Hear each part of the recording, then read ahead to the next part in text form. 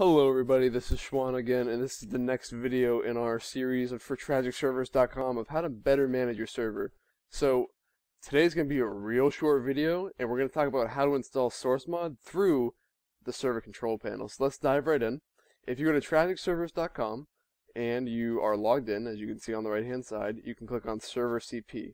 Once you do that, you see a screen that looks like this.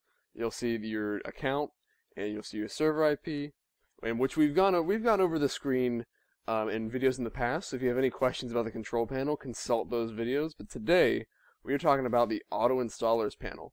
So once we go here, we can do like some config stuff, whatever. But today we're talking about SourceMod. So SourceMod is a requirement for SoapDM, for MGE, and a lot of other plugins that make playing a competitive server a lot better. For instance, like the ability to automatically record demos but have them cut down to only when the team is ready up instead of like really long demos and stuff like that. So like there's a lot of cool features that you can use SourceMod for, or SourceMod plugins for, and they all require SourceMod. So that's what we're going to do here.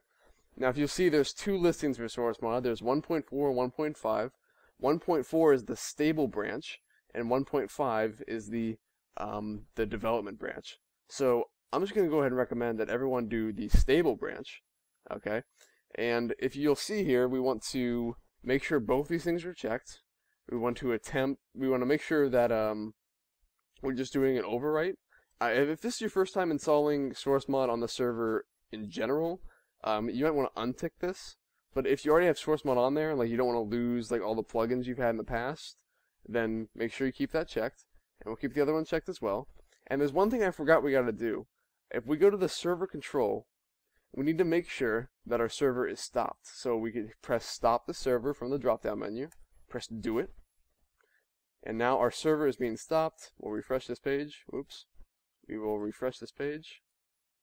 I did a little misclick there, sorry about that. It's being stopped.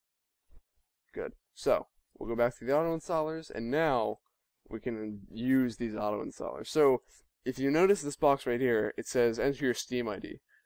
The reason to do this is for SourceMod admin. And if you're an admin in SourceMod, that means you can type like /admin in the TF2 chat of your server, and a GUI will pop up, and you can visually like change the map or exec a config instead of typing in archon, exec, sivo, whatever, right? You can do it visually, which some people prefer, but a lot of people don't need it, but the feature's there. And I'm just gonna lay it out right here. A good way to find out what your Steam ID is you can go to Steam ID Finder. So let's go ahead and do that. Steam ID Finder. Cool. Alright, so if you go to Steam ID Finder and you follow these instructions, for instance, let's say you open up Steam and you go to your Community tab. Okay. Oh, this looks different. I forgot about this. And you go to Profile, probably.